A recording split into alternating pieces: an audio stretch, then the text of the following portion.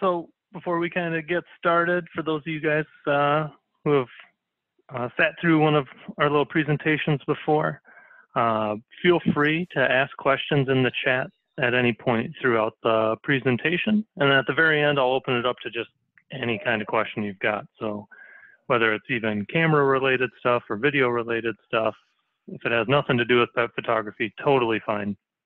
But yeah, so we'll just kind of get rolling here. So I had kind of put together a whole presentation, and then as I was going through it initially, I thought, let's switch this up a little bit. So we're going to tackle some of the camera settings and things like that that you'd want to set to achieve different looks, different styles of shooting. And then we'll kind of tackle a couple different tips, more working with the animals to get the most out of them as you're photographing as well. Just to make sure everyone's chat is working, what are you guys doing currently in pet photography? Are you guys here photographing your own pets, just trying to get some better images of them? Are you trying to pursue professional work in the pet industry? What are you guys trying to get as a takeaway today?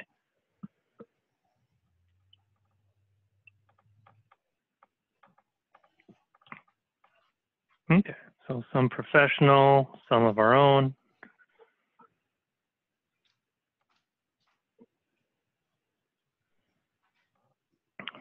Family and friends, perfect, perfect. Just here to learn, I like that too. So I'll tackle this in kind of two regards as we go. One of it will be more just, how I went about this and how I kind of improved some of my skills, but then also the avenues you can pursue if you want it to be more than just photographing your own pets or your friends' pets. But we'll kind of tackle that a little bit later here too. So jumping into our first part, there we go. So we'll get into some of the camera settings. So those of you who have listened to me lecture before, I am a big fan of keeping the camera more in manual, especially as we get into the mirrorless cameras. And the main reason there is that I get to see everything the camera sees right away. So when I'm shooting manual, it gives me more creative controls. I get to set my shutter speeds, my apertures, and I don't really have to babysit the exposure quite as much as I used to in a digital SLR camera. So for almost all of my shooting, I'm typically in manual. I will lock in an aperture based on how much depth of field I want. I'll lock in a shutter speed based on if I'm trying to show movement or freeze action. And a lot of times I'll leave the ISO set to auto, and I will kind of predetermine a range that I want it to work within. So most times that's going to be, at least on the modern cameras, on the current cameras, that's going to be somewhere between about 100 ISO on the low side and probably upwards of 10,000 ISO on the high side. All right, so let's take a look at shutter speeds here. So there's two theories with shutter speed when we're photographing pets. One is like this image where I want a fast shutter speed. I'm at about 1,000th of a second or even a little faster on this one. And you can see everything is frozen, right? Like their posture's frozen. All the snow they're kicking up behind them is frozen in place as well. And this little guy was cruising.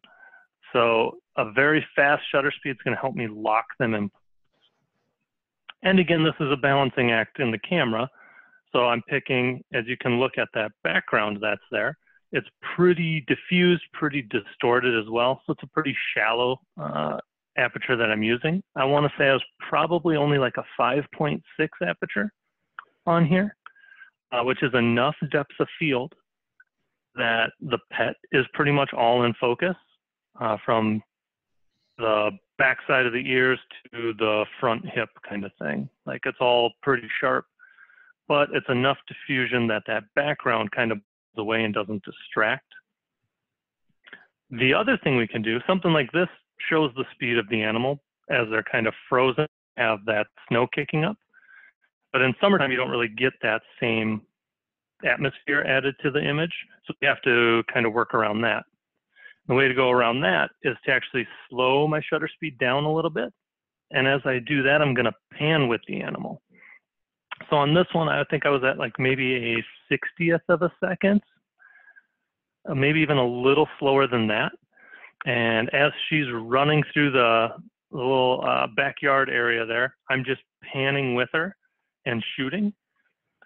And because we're moving at the same speed or relatively at the same speed, her face and everything like that is still nice and sharp. But that background is a blur, making it look like she's moving quite a bit faster. This same technique works really well if you're photographing kids, like riding their bike, things like that. You can add a lot more excitement to the photo, a lot more movement to the photo, without them necessarily going any faster. So shutter speeds, I would say it all really depends on the look. In most cases, we're probably going to be somewhere in the higher shutter speeds because a lot of times we're trying to freeze action on the subject, unless it's something like this where, you know, maybe it's a dog who does a lot of relay racing or obstacle racing, agility course racing kind of stuff. And I want to really show that speed that they move at. Then I can shoot with a slower shutter speed and pan with the subject. This one is actually not with the Animal IAF.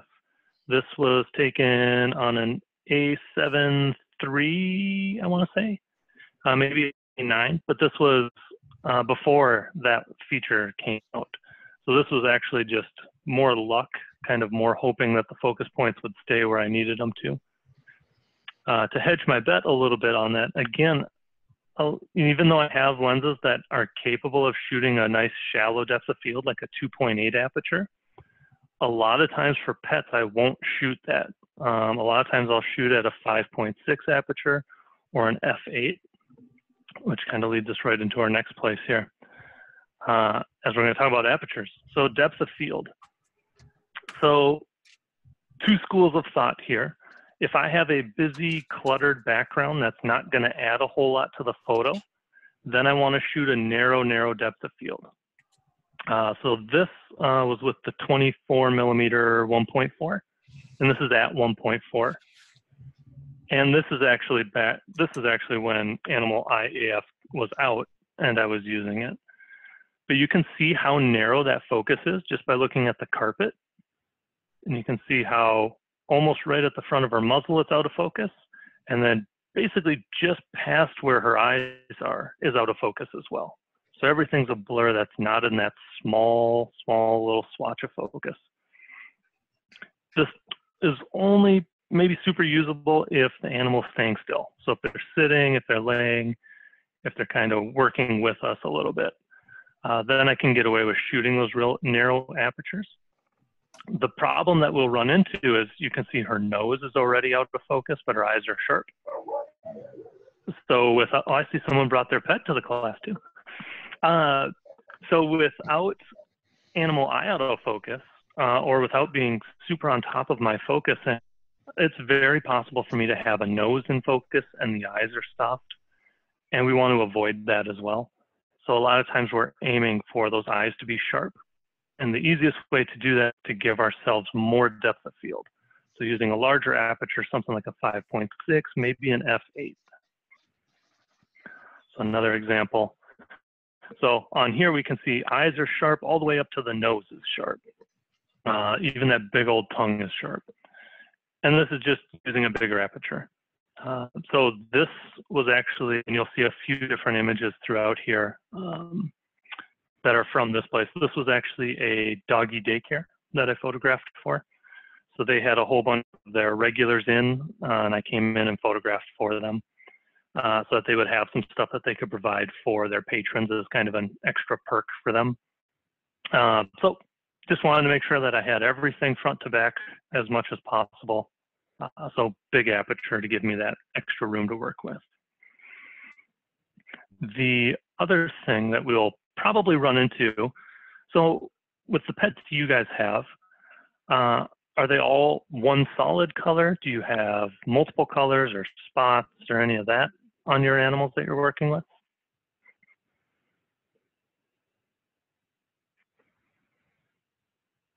And feel free to type your answer in chat here.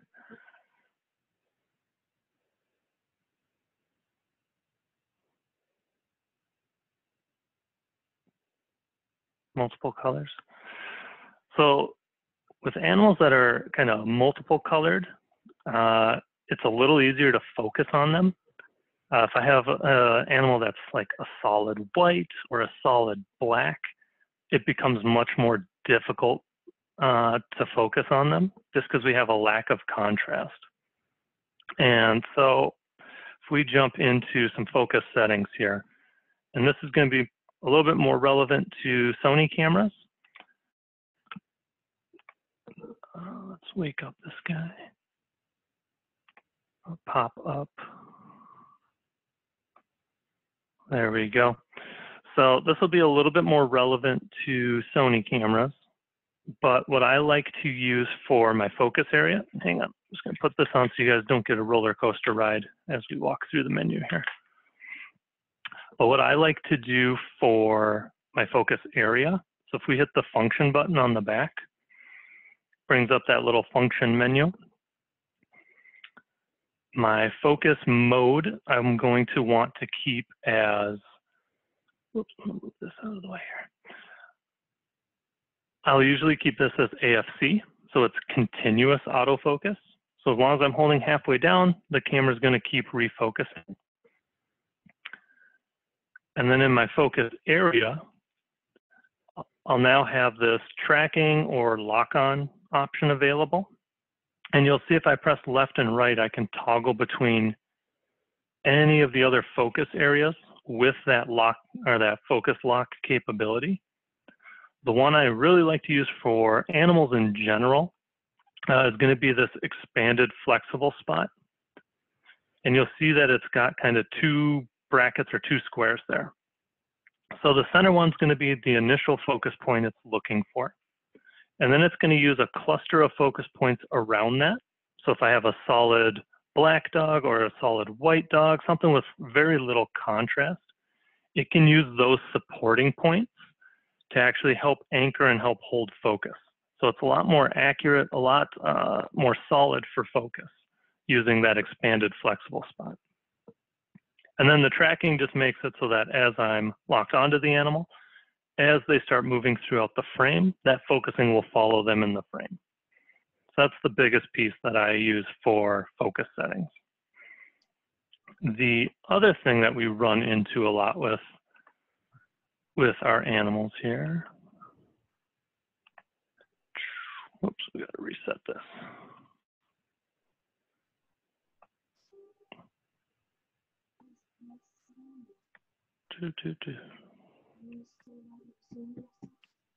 There we go. So the other problem that we run into with the animals is exposure. And so when we get two animals like these two guys who are black labs, it's really tough for the camera to figure out what I'm trying to expose. And more times than not, the camera is actually going to want to brighten up the image on these kind of guys just to help bring up that exposure or get it back to more of a neutral gray exposure. So what we need to actually do is use the exposure comp on the camera. So if you have like an A7 series camera, you have that wheel up on the top of the camera with the +1, -1, whatnot. Yep, and we want to move it to the minus side. So we want to start reducing light or darkening that image to get it back. If we have an A6000 series camera, that little thumb pad on the back of the camera, if you press down on that, it'll bring up your exposure comp, and then you can adjust that as well. But yeah, with these guys, it's going to want to brighten the image more so than it really needs to. And so I can make that adjustment with exposure comp. With all that being said, if I'm shooting manual, I'm going to be completely in control of that exposure anyway. So I'll be able to see it ahead of time. But that auto ISO is going to start boosting that ISO up higher so that it can expose for a more neutral gray. So when I start doing my exposure comp, it's actually just going to end up reducing my ISO. So so I don't have to worry about my shutter speeds changing or anything like that. On the flip side, if I had an all white dog, it actually might start darkening the image, again, trying to bring them back to a neutral gray. So that's when I have to use my exposure comp and move it towards the plus side, and I need to brighten it.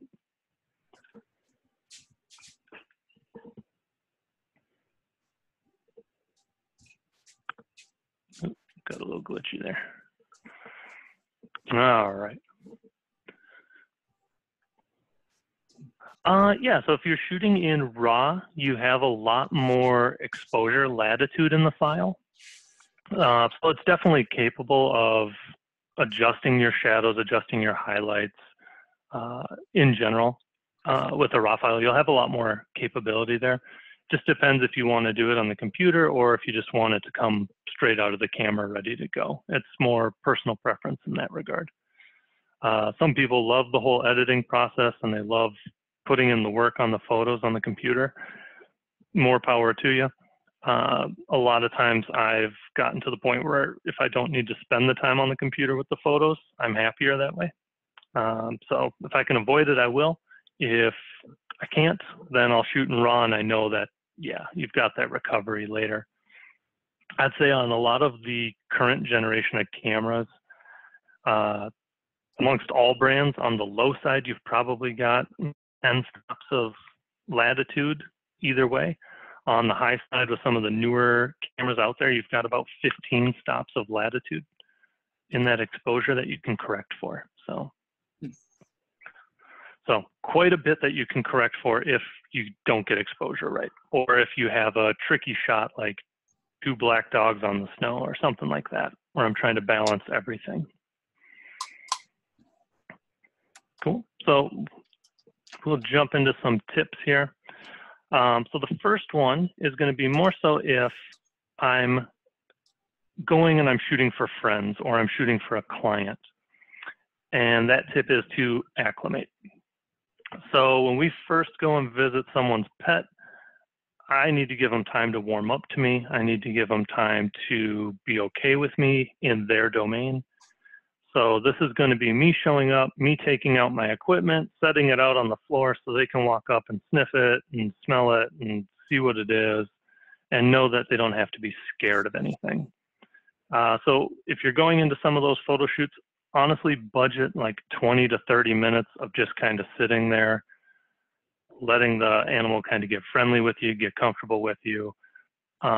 If the owner has some treats that are okay for the pet, bring some of that stuff to build goodwill, good rapport between you and the animal. It's just going to help you out in the end. Because I've done it the other way where, you know, some of the first shoots I went into, I went in, started setting up and we were going to shoot and the dog didn't want anything to do with me, and it took a lot longer once you start setting up light stands and things like that. So go in, just play with the dog for that first 20 minutes. They'll warm up to you. They'll be happy with you. The trickiest one I probably had when I was shooting for the doggy daycare is we kind of had a budgeted like 20-minute cycle that they were going to bring out a bunch of the different animals. And one of them was super timid. And so it was probably like that last 5 minutes of the shoot is when we actually shot. Other than that, it was me sitting there with some treats trying to get them to even come over and sniff me. So you got to acclimate, got to let them know you're okay. The next one is more so for your pet. So if it's your animal, we want to work on desensing them.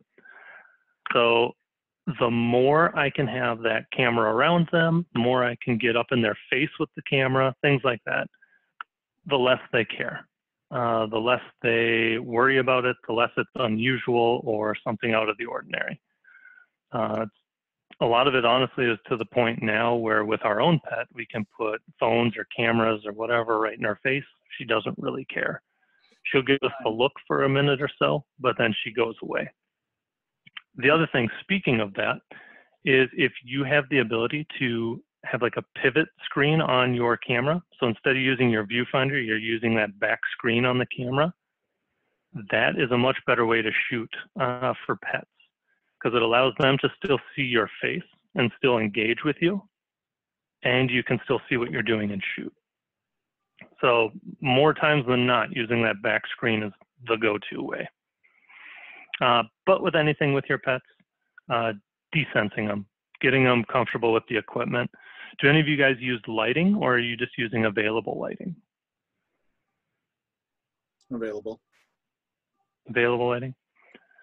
If you use any kind of lighting that you're going to put up on light stands, honestly, bring out the light stands, set them up, put them in the room like the day before you're going to want to shoot. That way they can walk in, they can see them. They're going to be timid and scared of them to begin with. But the more they see it just sitting in the room, the more they recognize it as not a bad thing, that it's not doing anything, it's just sitting there. If you do decide to use lights, I wouldn't use studio strobes. The pulse of light tends to freak them out, but then also that kind of recycle pop that the lights make is kind of a scary thing for the pets as well. So if you can get constant lights, LED panel lights, things like that, it'll make your job a lot easier. The pet won't get freaked out about it either. So, and same with newborns too, babies and pets.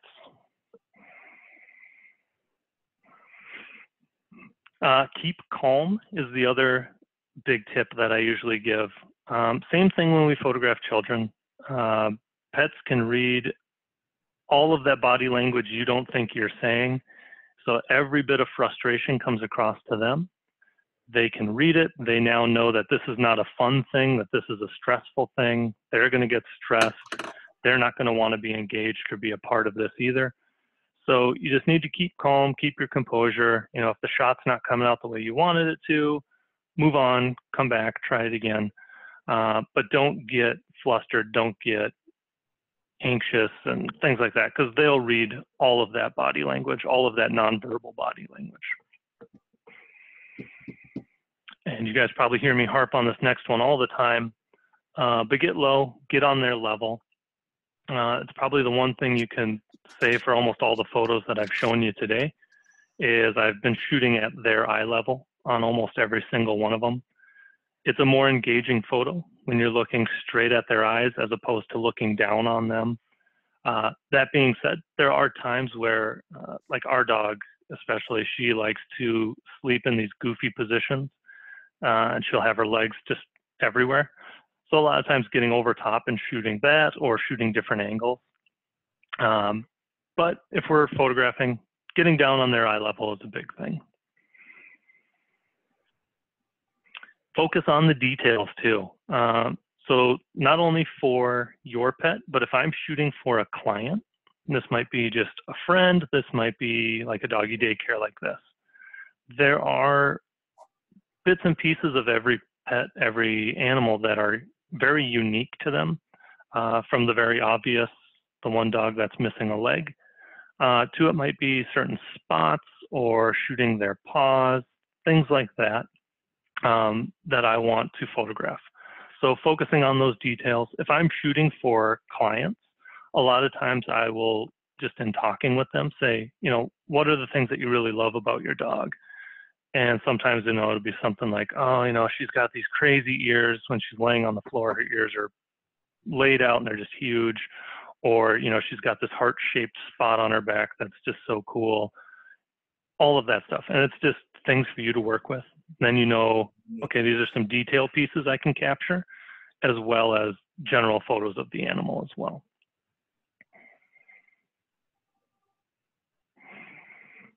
Letting them play is also a big thing. So a lot of times with the session, we spend that first 20 or 30 minutes just kind of getting them comfortable with me being there, me taking the pictures, that kind of stuff. I'll probably spend the next 20 minutes with my camera and playing with them. So if they will chase a ball or chase a stick, or if they do tricks and stuff like that, having them do the tricks, and I'll be shooting photos throughout that. This serves two purposes. One, you get some of these great engagement photos of them playing, them happy, them, as much as the dog smiles, their dog smile. You get a lot of that coming through the camera as well. But it also starts to tire them out a little bit. So then that last 20, 30 minutes of your session, you have them relaxed, laying down, those kind of shots where they're going to actually stay still for you a little bit. So the play session works two pieces. One for me to get some of those characteristic fun shots of them, and then also to wear them out for the later part. And then the final tip is you got to reward your model. All of our pets are kind of the same way. They're on a reward system. When they do something good, they get a bonus, they get treats, they get a toy, they get playtime, they get something of that nature. So if we want them to be a part of these photo sessions with us, we need to reward them definitely at the end of it. But if we're asking for tricks and behaviors and stuff like that throughout the session, keep rewarding them as you're doing that as well. Especially if you grab some good photos, tell them, oh, good, and give them some treats. They'll want to keep repeating it so that they get more treats. That's just the way their minds work. Very reward-based system. Today was a very quick session for you guys, as opposed to some of the other ones that we've done. So that's all I've got for you on the pet stuff. Do you guys have any questions or things that you wanted me to cover that I didn't get to? How many times does it take to get one good shot? I mean, are you so there's a lot of pictures? There's a lot of variables there. You know, sometimes the lighting's just not good. Sometimes you get great lighting and then the animal's not interested. But I would say, even looking at our dog alone, I've probably shot comfortably 3,000. It's probably even a low number, 3,000 images of her over the last 3 years. And of that, I would say that there's probably maybe 50 of them that I love. Yeah. So a lot of it is timing. Timing, absolutely. So a lot of times I'm shooting in a burst, knowing that I'm going to probably throw away 2/3 of them at least. Yeah. But I'm shooting in a burst of photos, and like this one with our dog and the bone, I shot probably 10 images, and this is the one that I loved out of that 10-round burst, because she actually has like the smile in her eyes. You can kind of see the happiness as she's chowing away on that. What lens are you using for these? It's different on every single one of these shots, to be honest with you. This one I want to say is probably like a 50 millimeter. A lot of times I like shooting with the fixed focal length, because if I need to, and you can look at like the carpet again, is a really shallow depth of field. Mm-hmm. So if I'm shooting interior where I'm in a house and I want to hide some of that background, I really like primes. So whether it's a 50 millimeter, and actually if we go back to this one, her nose, that's an RX 100. That's a point and shoot camera. And I'm just up close photographing her nose to get all the little detail there. Something like this was a 70 to 200. So they're all different lenses. It just kind of depends on the space I have to work with, and really the energy level of the animal too. So sometimes zooms will work out better because I have that flexibility for a very mobile animal. You know, if it's an animal that really loves to run, really likes to move. And if they're a little bit more relaxed, or if we're going to be indoors, a prime will work fine, because I can usually pick out the focal length based on what room we have to work with. Yeah. So yeah, so lens recommendations. If I had to choose one lens to photograph pets with, if I had to choose two lenses to photograph pets with, it'd probably be a 24-70, 70 to 200, or that variation of lenses. You don't necessarily need the 2.8 versions. Like I said, a lot of times you're going to want to shoot it like a 5.6 aperture so that you have enough depth of field. But that focal range will allow you a lot more flexibility in shooting. Yeah, so the panning technique, we're going to set a slower shutter speed. So for some of the dogs, like this one of ours, she was maybe a year old at this point. And she flies when she wants to run. She's insanely fast. So now I could probably even be at like 100th of a second and panning with her, and I'll still have some of that background blur. If they move a little slower, we can go a little slower on the shutter speed. But I just want to try and keep my pace of pan at the same pace they're moving, if that makes sense. So if I'm shooting, I want to try and keep them right in the center of the frame the whole time I'm shooting. But a 60th of a second to maybe 100th of a second, depending on the animal, should be enough that you can get that background to blur, but they're still relatively sharp.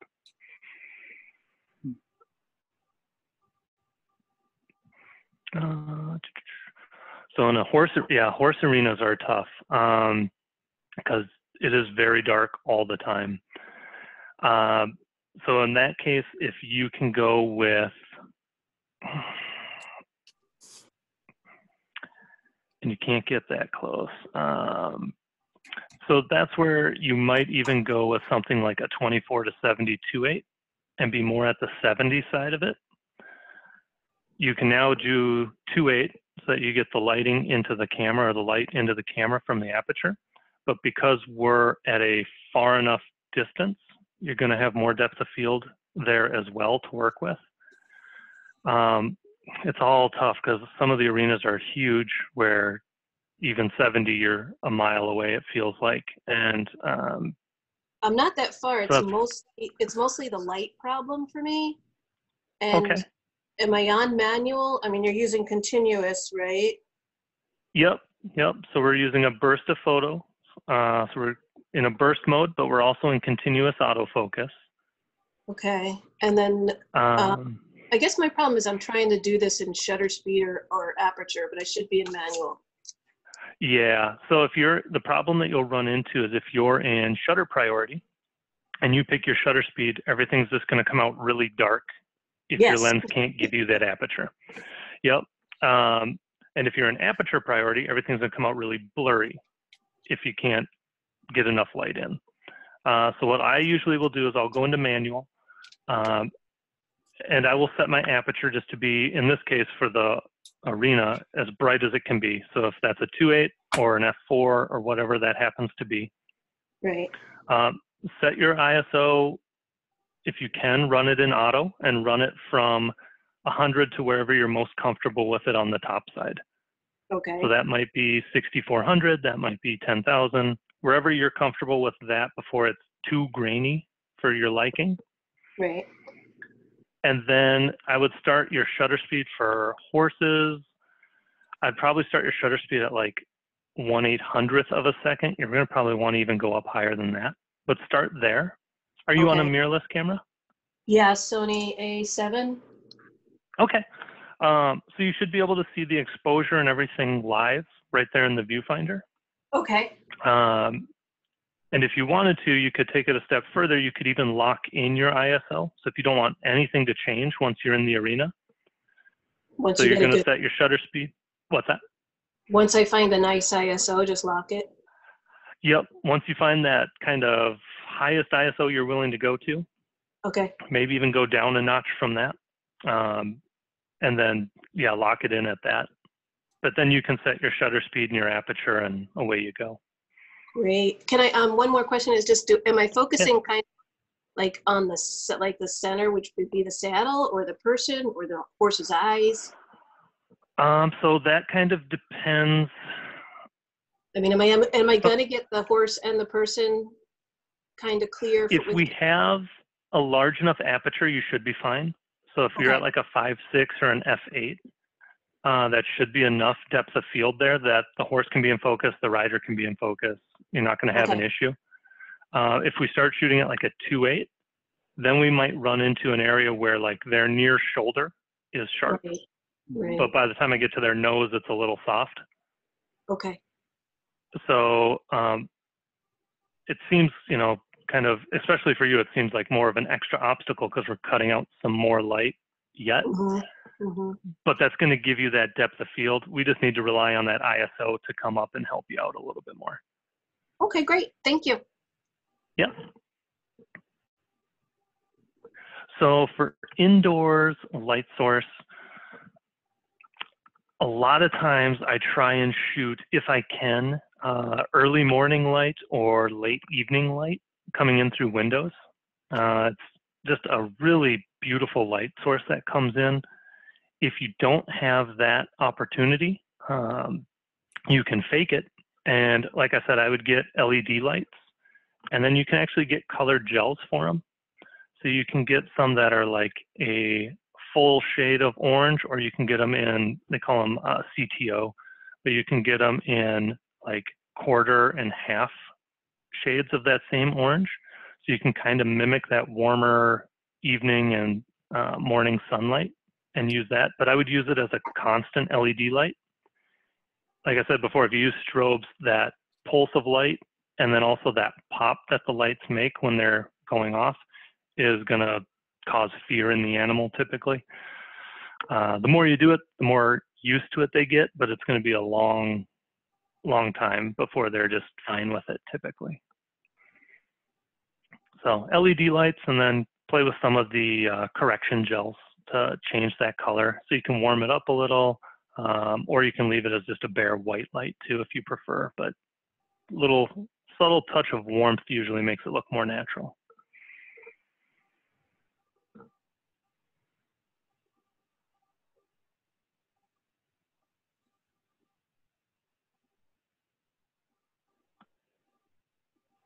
Yeah, so if I have, so the best way to do this is if you have an assistant. So if I've got either the owner, or if I am at home and I can have my wife help me out. So basically I'll go on one side of the yard, she'll go on the other side of the yard. And if they'll chase a ball or something like that, I'll usually have them throw the ball towards me. And then I can get the dog running straight at that ball. Again, for that, we're going to want to go with a higher shutter speed because we're typically trying to freeze action there. So I'm going to probably, I would say on the slow side, probably a 500th of a second, but you're probably going to want to actually be closer to like 1,000th of a second to really freeze them in place when they're running. Definitely burst mode. I want to get as many shots out of that each run as I can. And then for that focusing, I want to have it in AFC, so it's continuous autofocus. That way, as soon as I engage focus with them, the camera's going to refocus even as I'm shooting. So I'm going to have more keepers out of that run. And then for me, a lot of times that focus area, I will set to be a, I'm blanking on the name now, that I want to have it be on that expanded area. What's it called here? Flexible spot. Yeah, expanded flexible spot.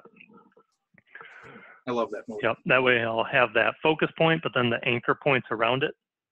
So it'll help hold quite a bit better.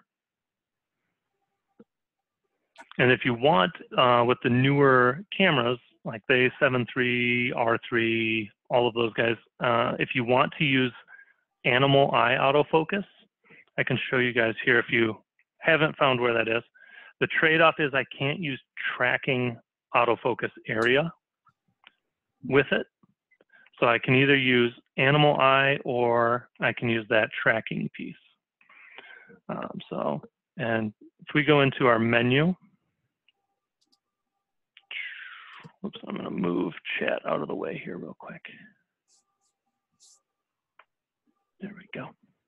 So as we go into our menu, in that first camera tab, you will have your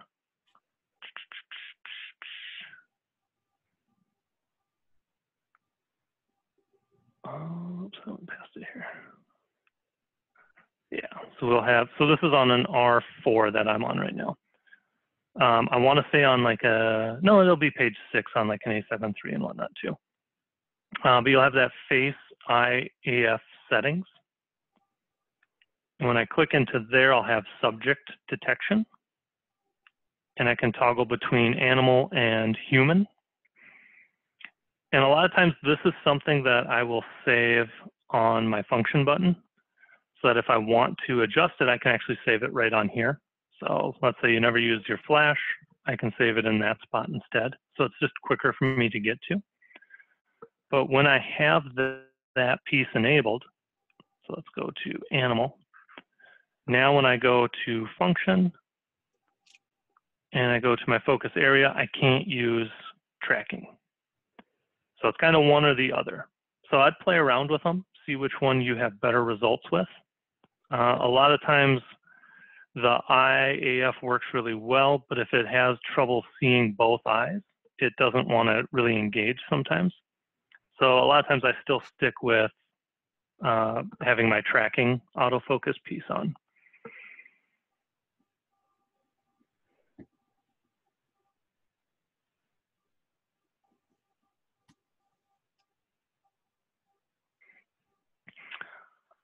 So having the horses with a dark background, so just the horses lit. So Yeah, there's two ways you can do about it. One is using lighting, which I'm guessing is probably not allowed. And then, yeah, the other would probably be to do it in Photoshop. But a lot of times people will, oh, go ahead. I'm sorry, I've tried using like speed lights inside the barn, but I'm not sure, do I want to do it at night when the rest of the barn is black? It never came out good because you could either see parts of the stall behind it or, you know, I really don't know where to put him. But yeah, no, I can get close. I can put him in a barn and I'm just not too sure. And everyone's telling me now you really got to use Photoshop, but it's like, I feel like I could do it, but. Oh, no, you can do this with lighting. So are these more posed shots or are these movement shots? Yeah, real common posed shots. People, the owners like to have a portrait of the horse and that's what they want is it's like just the horse coming out of a dark background. Okay. So this is something that a lot of times I do, not with horses. This is actually a lot of what I do with, if I'm going to do macro stuff inside the house, then I want to photograph flowers inside my house, but I don't want you to see the kitchen in the background. Mm-hmm.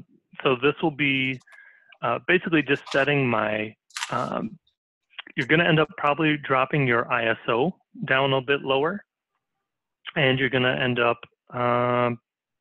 dropping your, or pushing your shutter speed up as high as you can go. So what we're going to try and do is cut out as much of that ambient light as we can get. Okay. And so that just that studio strobe is really the main light source. Okay. One of the easier ways to probably do this is even as you're looking on the back of the camera, before you have the flash mounted or turned on, or before I have the studio lights kind of reading into the camera, adjust it so that everything almost looks too dark, like everything looks black. Okay. And then when that light goes off, it's going to fill in the horse, or it's going to fill in the rider and the horse. Right. But that way you'll have the background will be black, and really the only light source coming in is going to be from that studio strobe or the flash or what have you. So I assume you're talking about a small aperture as well? Yep, so we're going to probably go to 5.6 or f8, whatever we can do to cut out as much light. Yeah. And then your flash, a lot of times I'll run that on manual, and you're going to probably shoot that at like half power. So it's going to put out quite a bit of light. It's going to take it a moment to kind of resync and get going again. But yeah, it'll be your main light source, and then the camera itself between the lens and the ISO and everything will cut out as much of that ambient light as possible. And this I could do like in the daytime? Yeah, yeah. Okay. A lot of times I'll shoot, like I said, I do this a lot for photographing flowers inside the house. You can do it in the middle of the day. You just need to be able to cut out enough light. And your background on your flowers will be dark? Yep, it'll be black. Oh, cool. So I could try in the house before at the barn. Yep, so you can experiment a bit in the house too, and kind of get a feel for it. Great, thank you. Yep.